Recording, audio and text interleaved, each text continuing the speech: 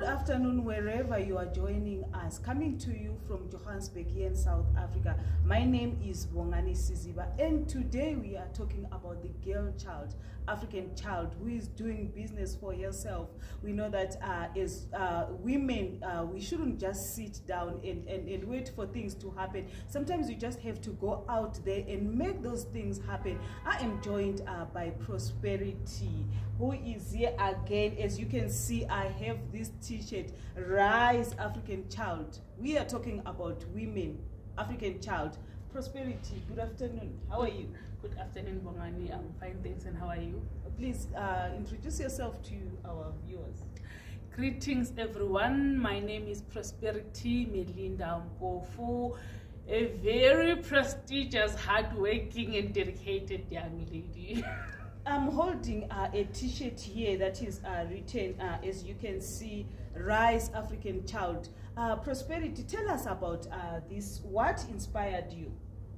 Okay, so the reason why I decided to have this brand, Rise African Child, is because I'm an African and I love Africa so much, and it is my wish and my dream to see Africa rise. It is my wish and dream to see young Africans lifting up each other and helping each other grow to prosperity. So I decided to write a book. I'm an author, by the way. So I decided to write an anthology of poems entitled Rise African Child.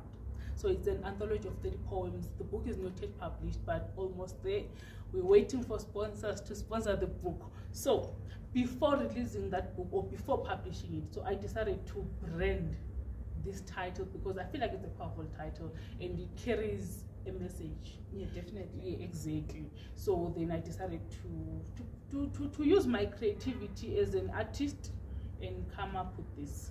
But because I'm not alone, I have someone who helped me design, I have someone who helped me with the printing and adding this African print, because as an African, I always have to carry a signature of Africa. Yes, so by using this African material, at least it shows that I'm a proud African and I want Africans to embrace their Africanity. Talking to business people, they will always be ahead of you. She has already said everything that I wanted to ask her, but she said she's a poet. Give us something.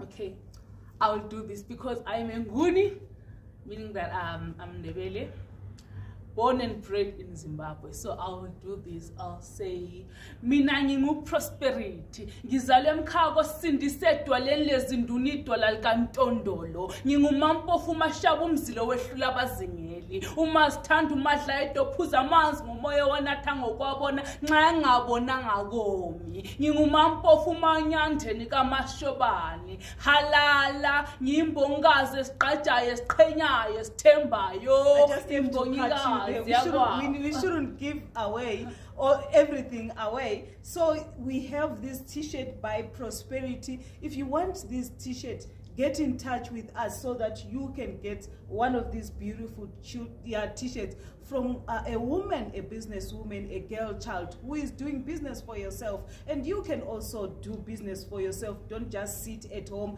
and wait for things to happen. Make the things to happen. Prosperity, just for this brief interview, we'll still come back with Prosperity. But for today, thank you so much for joining us. And Prosperity, thank you for joining us. Thank you for having me. Thank you so much.